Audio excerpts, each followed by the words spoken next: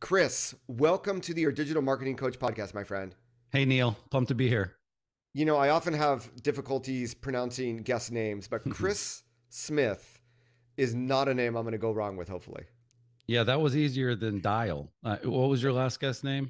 Minter Oh, Dial? Minter Dial. And Oh, I literally man. had to ask him, like, hmm what's the story behind your last? No, it's an actual last name. So Yeah, I'm always, how everybody's jealous of what they don't have. For me, I don't have a cool name. So I have name envy. it's all good, my friend. So you are the author of The Conversion Code, national bestseller, published with Wiley, already on your second edition. hmm I look at the blurbs on the back, and immediately, if you need more traffic, leads, and sales, you need the conversion code from Neal, the other Neal, the much more famous Neal, who spells Neal wrong with an I instead of an A, but Neal Patel. hmm So obviously, you've had a lot of success, and we'll go into the book and some of the takeaways for the audience vis-a-vis digital marketing and what have you. But let's take sort of a step back. Chris Smith, you as before we hit the record button, you're like, I've worked with like billionaire bosses, and hmm so I guess who is Chris Smith? What brought you into this world of the digital marketing that you wrote about in this book? Yeah, I think probably what would be unique and interesting about my journey into digital marketing is that it started in the boiler room doing phone sales for telemarketing companies that were basically doing fraud. I mean, I came from the real boiler room, the Wolf of Wall Street stuff. My first boss was named Lou Pearlman. He discovered NSYNC, Backstreet Boys, Britney Spears. I live here in Orlando. Well, when you work in a boiler room and the scripts and the coaching and the sales part of it is so good. I mean, world class, Neal. Then all you need is good leads and then that's it. It's two things, right? So world class sales, great leads. And companies just don't have both. It's unbelievable. I've been waiting for a company to do as good of a job at both as my first company I ever worked for, and no one has, because it is hard to get high quality leads and it is hard to get them to convert over the phone on one call. And so when I got into marketing, I mean, the way I got into marketing was I was in sales and I just started recording my sales pitches.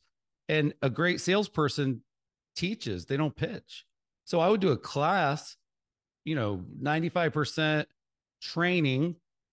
Hey, now that you guys enjoyed it, now that I've helped your business, can you help my business? Give me 5 minutes to talk to you about the products that we sell.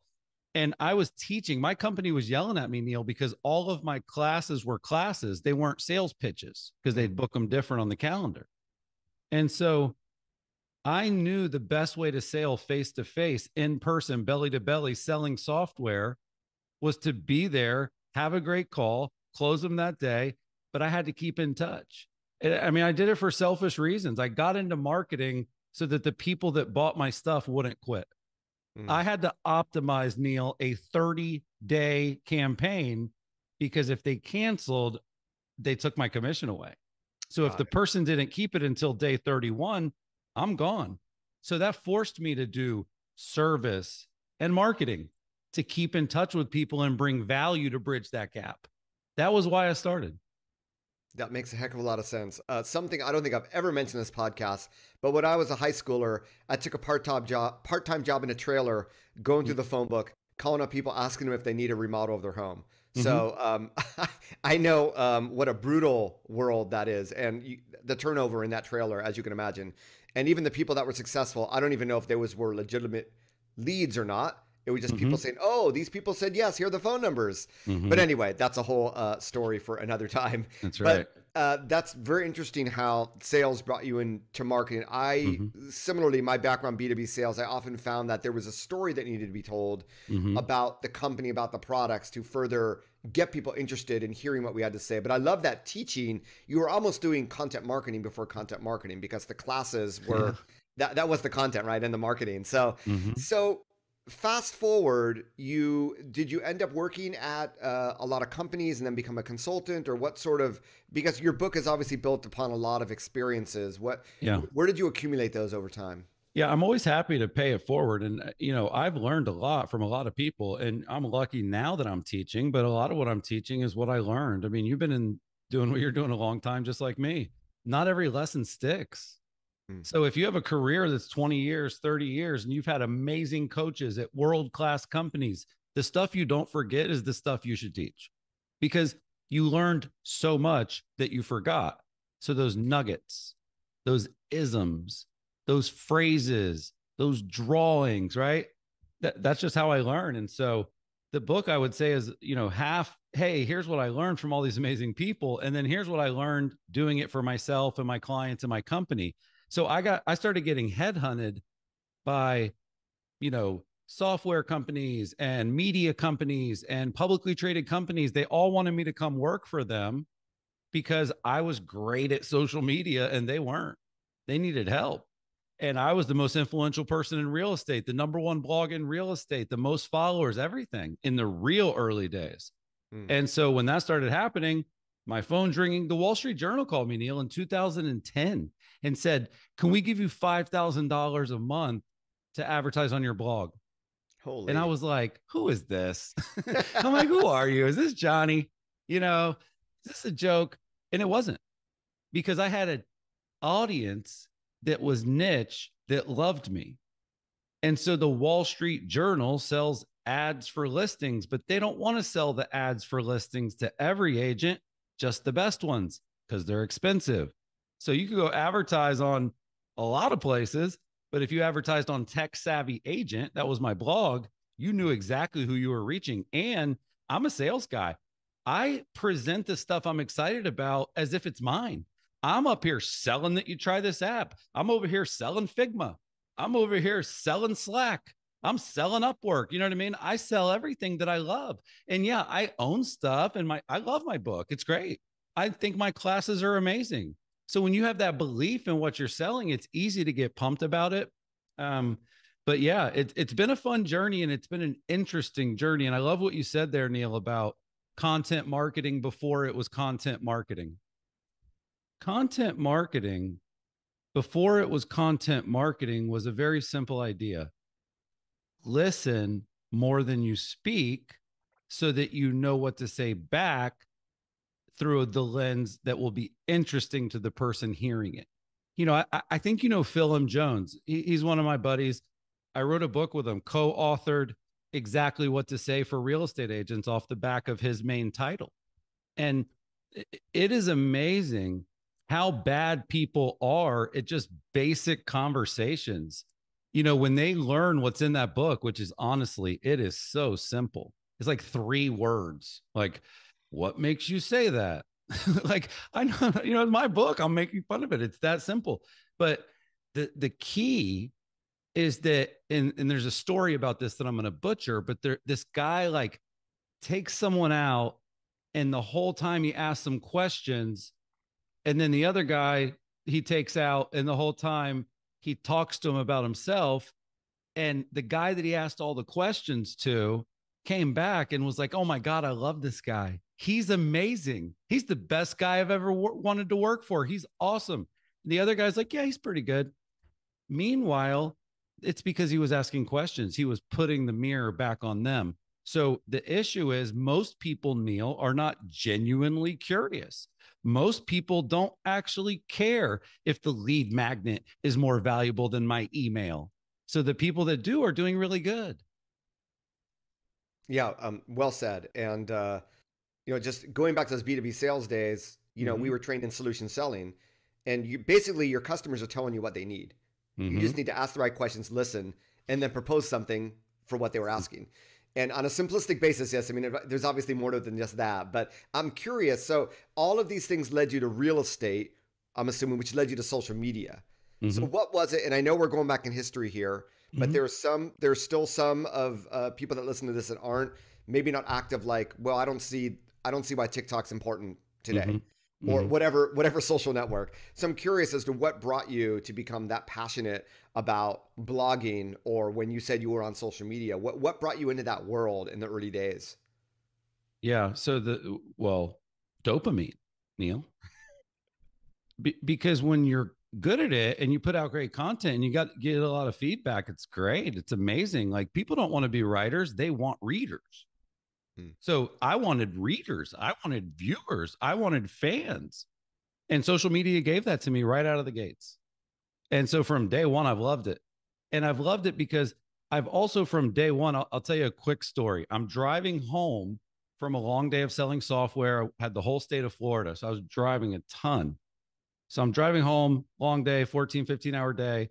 And we had my boss, Max Pigman, he was a VP at realtor.com. He said, "Hey, we're going to do a quick training. I want to show you guys something they just showed me." Because, these guys have ad agencies and, these billion-dollar companies have CMOs and stuff, right? So Yep. he's like, "Hey, pull over." So everybody just stopped what they're doing. We kind of did a WebEx. I don't think that's around anymore, but we did a WebEx. And he said, "Watch this." And he was showing us how Facebook ads worked. And he showed us the targeting. And it didn't take me more than 30 seconds to be like, "Oh, okay." I went straight home and I set up an ad.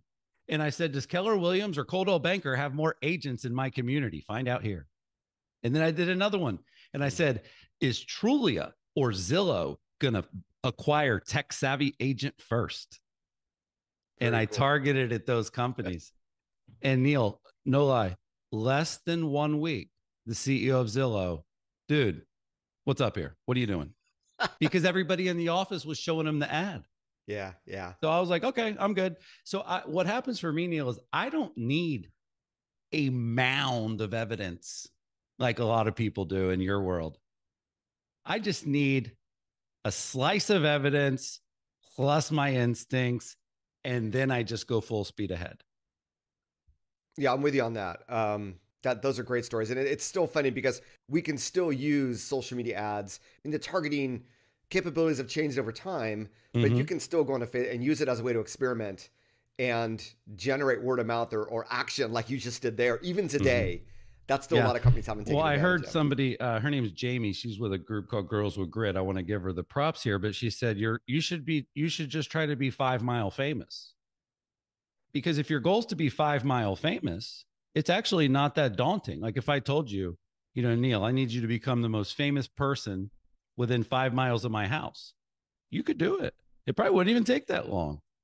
Put up some billboards. Like I can tell you, Rocco English is probably the most famous dude around here. Why? He's on all the State Farm billboards. He's on all the Yeah. park benches. You know what I'm saying? It ain't that hard to get famous in a 5 mile radius. You just have to find your 5 miles on the internet. And people are just trying to go too big, is my guess. In most cases, they're trying to go after the whole internet. Mm. Food for thought. All right, on that food for thought, I want to jump into the conversion code because Mm-hmm. second edition and the volume, we have obviously it's built down into sections, but there's a few dozen chapters here, and it really covers, from what I can see, the entire scope Mm-hmm. of digital content, social media marketing. Mm-hmm. But let's first start. When I asked you, what did you want to talk about today? Mm-hmm. And, we're talking about stop chasing leads, start attracting clients. Mm-hmm. You mentioned digital marketing as like the first one. Mm-hmm. So it's funny. I recently had another marketing author on, and he says, "Neal, the funny thing is that most of my clients, they still don't have the digital marketing fundamentals down Mm-hmm. right. And Mm-hmm. all of my consulting seems to be spent on that."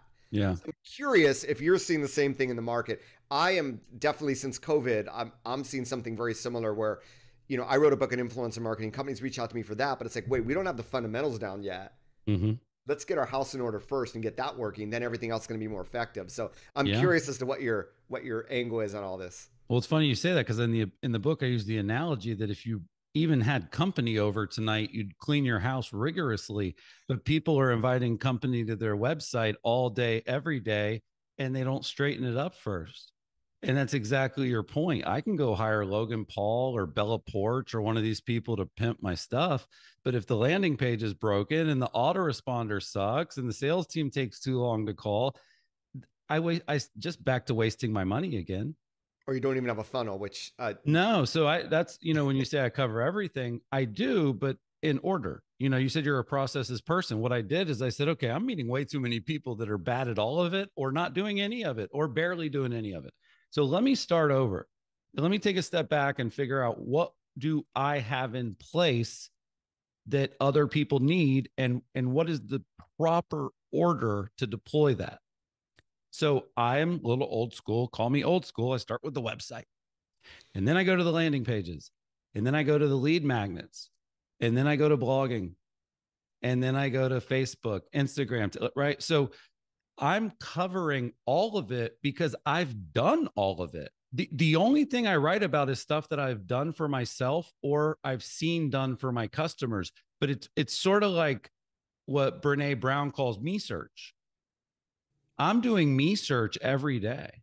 Mm. And then I take the me search that seems really relevant and I say, hey, Jimmy, go see if this will work for our 600 agency clients. I think this me search might be they search too. And oh my God, Neal, it works sometimes, you know? So I'm the lab. That's Yeah. how I think of it. My personal brand is the lab. And then the call it experiments that do well. I then develop a hypothesis that they'll do well for others.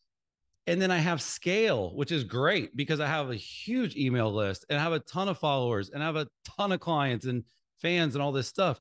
So I'm able to, I mean, it is so gratifying. Like I was teaching a class yesterday and the guy asked a question about vertical videos and he was asking about, you know, how to structure the video because so many people that are doing vertical videos, to your point, they're kind of new. And it's like, hey, this is Neal. I wanted to welcome you today to our TikTok channel. You know, what we're going to talk about today with IBM is we're going to talk about the advances that we've made in Watson. And you know, Neal, you're laughing because I'm 6 TikToks past you and you're still talking. Does that make sense? So that like the science of this stuff is so fascinating to me because I've had people comment on my book on Amazon. Oh, you're just charismatic. You can, it's just you. Bullshit. That is so false because I've worked with and coached thousands of salespeople. I've seen salespeople that are terrible become really good. And I've seen salespeople that are average become great. And it was just because they executed the X and O's they were learning. That was it. So it's very practical. You know, Wiley probably hates the book because no one can explain it. What's the conversion code? Oh, it's everything. That's not good for marketing. You know that, Neal. But the reality is someone needed to write a book about all of it. And I felt like I deserved to be able to do that because of how much experience I have on the sales side. And so I wrote maybe one of the only books, I'd love you to research it, on marketing and sales. And I think that's crazy that there's one. And I also think it's crazy that marketing, sales, and tech are companies haven't figured that out, that they're so dependent and reliant upon each other. So you said earlier what the book's based on, but it's literally marketing, tech, sales. Because once you have all the marketing cooking, well, now I got to do lead routing and lead scoring and drip campaigns and SMS. There's a lot of tech. I got to use it. I don't really care if it's tech, but I have to use systems and technology to scale my ability to go from MQL to SQL. No, amen, brother. I'm the exact same way. And that's why everybody listening, you should be doing the exact same thing. If you have a personal brand, that is your playground to experiment with, right? And if you work at a company, that is also your playground to come up with these hypotheses, create your own processes that then you could take anywhere. So I agree 100%. I'm a similar spirit. I work on a smaller scale, but yeah, I only write about things that I experiment with, and that's why my new book has taken a few years because I need more data of replicating this with clients, proving it out. But amen, brother. And yeah, we talk about sales and marketing alignment. I mean, it's there, right? And the technology is the glue that also, by the way, helps you scale. So everything you say and there's makes no red tape when it's just your stuff. Yeah, of course. I don't need to call anyone to see if I'm allowed to do it. I don't have to meeting, get sign off and buy in and look at it from 360 degrees about how everyone else will think about it. Like, and here's what happens in the real world when you can move fast.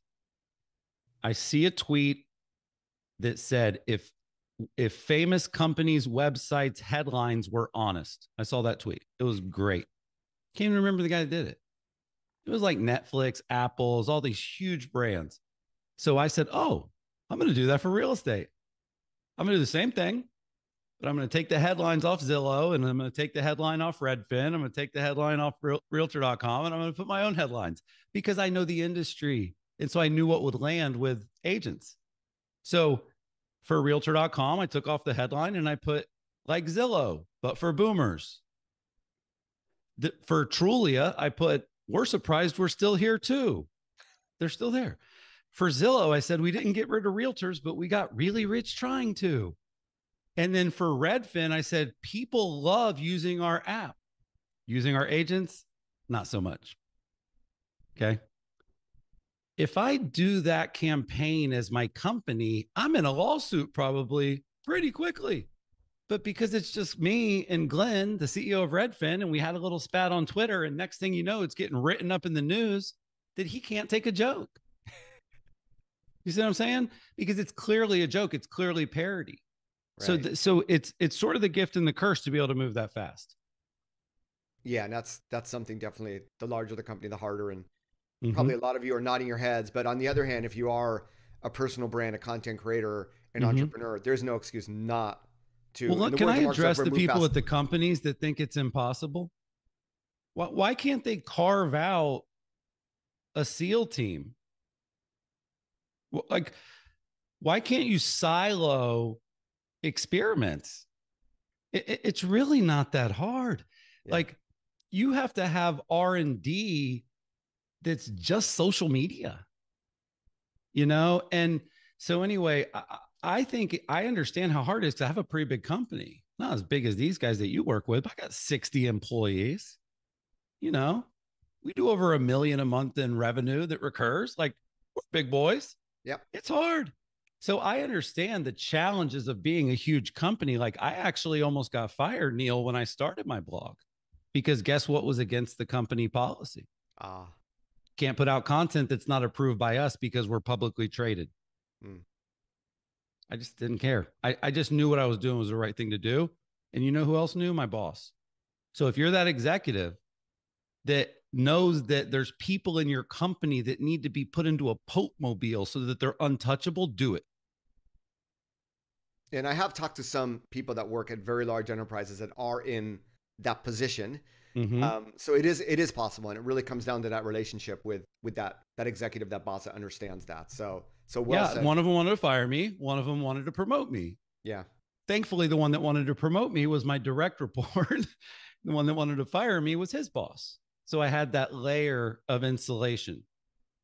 Yeah, good reminder. So I want to get back to the book. So we talked about the digital marketing. One of the other things you talked about was lead follow-up. So the fundamental is you have a funnel. You have a way of actually generating leads, you know, once you have your house in order. And I know you go into that and how to do that in the book as well. But once we get those leads, what is it that we need to know about the lead follow-up that you've seen? Well, it's so smart of you to point out that people don't have the lead generation part figured out. Wiley forced me to write section 1, Neal. I wanted to write a book called Inside Sales. That was the proposal. Oh, really? Yeah. Inside Sales, which was going to be a double meaning, right? Like, inside the boiler room, here's the dirty secrets. And then inside sales, here's how to do it real good. They said, Chris, people don't need a book about following up with leads. They don't have any leads. So no one's going to read it. I was like, okay, I got you. So part 2, which is now we have the leads coming in. This is probably the thing that you can finagle the quickest to get results, Neal. Because as an example, I'm listening to this, and let's say I don't have an autoresponder text message when leads that come in have a phone number with them. Let's just say, hypothetically, that there's companies out there that would fit that description. Just doing that can turn the knob even more than marketing getting better or sales getting better, because that's happening every day. Like you said, that's why you want the house to be clean, you know, get rid of the friction. And so then another one would be, how quickly are people calling? You know, every second counts. You should see the difference between minute 1 and minute 2 and minute 3, the difference between minute 5 and minute 30, the difference between day 1 and day 7. Time kills conversion. And so that's another thing a lot of companies have not put in place. They do not have speed to lead dialed in. Another very small one is people don't answer the phone when you call them. And so I don't want to have to do things that are annoying, but because there's so many robo dials and political voicemail stealth robo drops, I don't know what they're called, but I know there's 4 billion robocalls a month. And so because of that, even if the person wanted me to call them, they're going to ignore that first call because they don't know the number.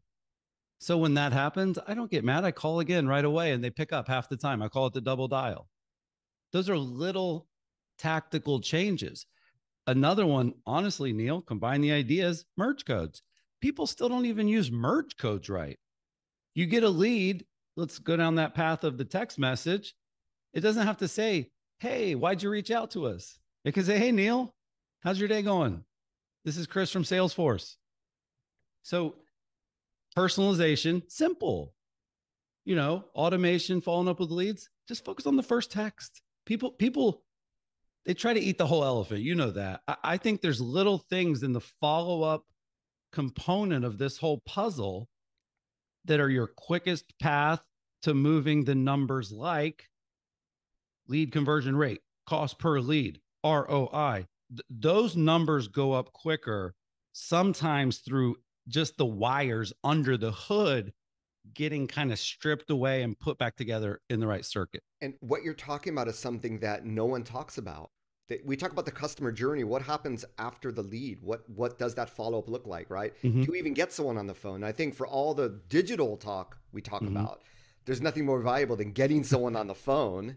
Yes. To be able to, or a video like this, to be able to speak with them, to Mm-hmm. understand their body language, what have you. So, well said. And just adding the text part, right? Mm-hmm. There's so many companies that just focus on the email, not realizing that text marketing converts at as I'm sure you know, a crazy high rate right. once you have it dialed in. Mm-hmm. So really, really great advice. Wherever you are on that journey, it does not stop at the lead, needless to say. Well, here's a quick stat. 95% of leads take more than 30 days to close. So if you've got it all front loaded, but there's nothing back loaded, again, that can crank up the ROI tremendously. Awesome. So the other thing you wanted to talk about was inside sales. So Mm-hmm. I actually, when I was in B2B sales for a software company, and this is some time ago, they were just starting their first inside sales department. And all the sales people were like, what the heck is inside sales? Is this going to compete with us? And Mm-hmm. obviously today it's become mainstream, but there might be some marketers that don't know what inside sales is. So why don't we start with, can you define Sure. it? And then what should the role of that be in any company that might be listening?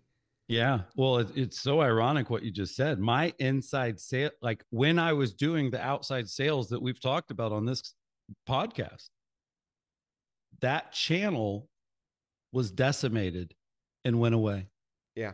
because 15 of us spread out the country. We couldn't outsell Frankie, the worst inside sales rep. And he's in Vancouver. He ain't even never met a realtor. So the writing was on the wall for me. I just happened to be number one in outside sales. And if you're great, they'll figure out somewhere else to put you. But a lot of these guys were getting laid off each and every month. So inside sales, to answer your question, is it's basically a call center. It doesn't have to all be in one place now. It could be anywhere, but it is dialing for dollars. It's phone sales. It's telemarketing. It's outbound calling to inbound leads. And phone sales are different. Now, I think you have a lot of SaaS companies tuning in, Mm-hmm. and they're very blessed. They don't know it because the culture is this. Yeah. This is the culture. This ain't the culture in the mortgage industry. We ain't doing any face-to-face Zoom. There's no body language. There's no eye to eye, belly to belly, face to face. And that's where realtors and a lot of these service industries shine. They shine in the room. They shine in the living room. They shine on the showing. They shine driving around to go to the next property because they know everything about the area. But they're not that good on the phone if you can't see them and if you don't know them. So they're just so used to talking to people that they know that can see them. And now you got to talk to people that you don't know, that don't see you. So things like scripts and questions and tone, and it's a whole nother beast. And that's actually why I wrote the book. I was working with all these top real estate teams and we did a conference for them. And we just said, what do you want to learn? We gave them like 100 topics to choose from. Lead conversion was the number one by far. It was like 2015, 2014. So I'm like, man, lead conversion. Now I know how to do that. I did that for 10 years. Like I didn't know they didn't know how to do that part. That's the easy part. For me, that's the easy part because generating high quality leads is hard. Yeah. I think that's harder than being good at sales for, woo woo for all my CMOs on the call. capturing high quality leads that are easy to convert, I believe is harder than being great at sales. And so what we're all just hoping for is to be great at both. So the inside sales is really part of this. I guess it could be part of that follow up process that you talk about as well. What are you going to do for 30 days to keep them warm? Mm-hmm. But also as its own sort of, well, sales and marketing channel. So what, you know, Yeah. referring back to the book. Voicemails are audio ads, Neal. That's all they are. Mm. A voicemail's an audio ad, and an email that doesn't get opened is an impression, a targeted impression too. Right. So yeah, like it goes all the way from the Super Bowl all the way down to the guy in the cubicle doing hand-to-hand combat. So do you encourage then every company you work with to implement inside sales? It's funny because, Mm-hmm. cold email seems to be very, very popular these days, as you know, like the In our robocall. So inboxes, that's for sure. yeah, Right. exactly. So what you're saying is why aren't you doing cold phone calling? Why aren't you doing inside sales as well? Is that, Mm-hmm. or is this Yes only and referring to no. those, I or is this am only referring to those leads that come in? Well, the best is to do inbound marketing, outbound sales. But I'll be honest with you, if you've got a great product and can solve a real problem and you do sort of what I would call warm outreach, not that they know you, but that you should reach out and that you customize the reach out, it can work great. I know it's hard to scale that, but I don't know, man. I've just found that marketing channel that's missing in many cases Hmm. is the frontline worker. And yeah, inside sales is going to do a ton of stuff for us. They're going to call the leads, they're going to text the leads, they're going to leave voicemails, they're going to send the leads your collateral that you love to create, all those videos you paid for, all those PDFs you had made. Who do you think's going to hand that to the person? Because you think they got it all off your website? No. We need a guide to show us how this all works. But in real estate, as one example, if you were to go to, let's say there's a website company in real estate and they want to sign up all the top realtors. Well, one path would be to build a bunch of funnels and build their brand and build content. And that's a great path. It just takes a while. Most people are not that patient. The other path would be go on Zillow, put in the zip code that you want to sell them, see who the top agents are, and reach out to them because they're the top agents and say, hey, Veronica, I'm reaching out to you because you sold 2,400 homes last year. After I call you, I'm going to call Jenny Weimer. My goal is to work with one of the two of you. And here's why.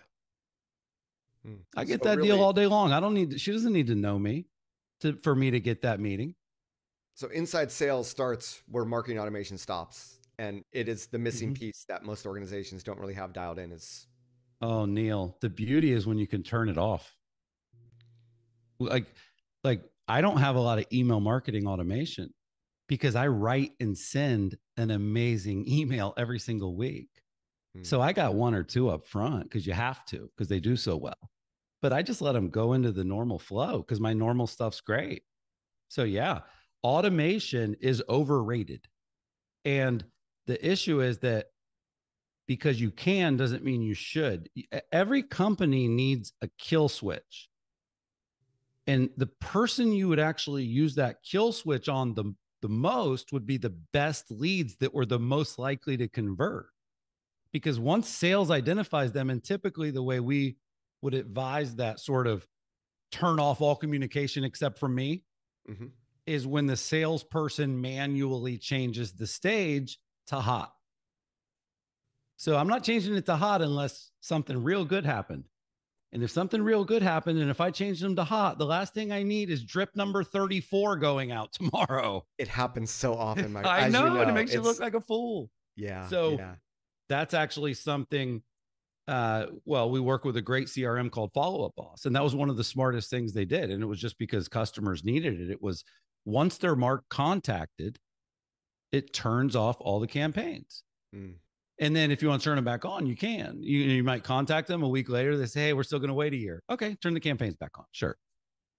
Yeah, that's the problem with too much automation is you don't even know who's going to get what email next, what Mm-hmm. date. So well said. So yeah, I mean, you're just a treasure trove of really really Thank actionable you. information. I think Thanks, Neal. people listening had a lot to think about. And I will say, I have worked with real estate companies as well. But Mm-hmm. if you think of every real estate agent as an entrepreneur, as a small business owner, that what happens in that world is 100% applicable to any business. So I don't want Mm-hmm. people listening to think, oh, that's just real estate. Well, It's I would reality. actually say it's harder than most because there's such a small percentage of the population that are actually needing your services anytime soon.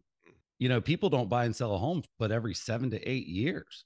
So it's like, Right. what's your 6 year, 11 month marketing plan look like? That's why content marketing is so important in real estate. Talk about a Because long if it's sales cycle, nothing huh? but listings and solds and market reports, they're going to tune out. And I'll leave you with this: 91% of people love their realtor. 9% of them use them the next time. Yep. We all The know why loyalty gap. not. Yeah. It's a Yep. Yep. marketing gap. Yep. So true. Well, Chris, thank you so much for hopping on. I know that a lot of my audience probably want to reach out to you. Mm-hmm. Obviously, the conversion code is wherever fine books are sold. We'll make sure we have a Mm-hmm. link in the show notes. Where else can people find out, learn more about you, learn from you, as well as your business? Yeah, thanks so much. Twitter and Instagram. That's my favorite two platforms. I'm on there all day, every day. It's me using 100% CHRIS_SMTH. No I in Smith. When I got the account, Neal, I couldn't afford the vowel. And Twitter post Elon Musk. I love Okay. it. Listen, I don't get caught up by who the bosses are. That is such a slippery slope to try to figure out. Like, I think the thing that Elon did, and I wrote about this, that people are missing amongst the chaos is he just instilled overnight a culture of engineering and innovation. They are moving fast and they are breaking things, and I love it. So I don't even really care about his personal hijinks. I think sometimes that clouds how good he is at executing and getting awesome engineering talent and making real changes that actually matter. Like, he's already made more changes that are awesome in like 90 days than they did in like 9 years. So and by the way, if we have to find someone, at least he's kind of in the middle. Whether you're right or left, he kind of goes each way. He plays both sides of the fence. At least that, at least it's not just purely Trump or purely Obama running the whole thing. That to me would be super divisive. So it's scary and it's new. But if I'm a brand, I'm just looking at the data. Yep. And I don't think that you can pigeonhole a whole social network. You can't cancel culture a social network. I'm I sorry. thought it was funny. And I don't, whether I like Elon Musk or not, whether regardless of the political spectrum I'm on, I look at the data and my actual experience. I didn't see much of a difference. Everyone's like, oh, I'm going to Mastodon. I'm like, why would I change? What's different? And when things start to change, Yeah, but I haven't seen any changes myself. There's fewer exactly. people on, but I think I'm having deeper conversations with the fewer people there. And I'm finding newer people Mm-hmm. coming on now. So, Well, the best change you made was to just expose the views. Think how yeah. much more valuable Twitter feels because he's showing you impressions. I'm getting way more impressions on Facebook. They just don't show it to me unless I click a couple times or it's kind of buried. So he just like cranked up the dopamine on day one by doing that. And you know what it did for me? Like, hopefully, a lot of people listening. Okay, people are seeing our stuff. Also, game on. How do I get this number up now? Right. So, Yep. how do I improve my Mm-hmm. content and what have you? So, Amen. well said, my friend. All right. All right, Neal. Well, Thanks again, man. Thanks for having me on.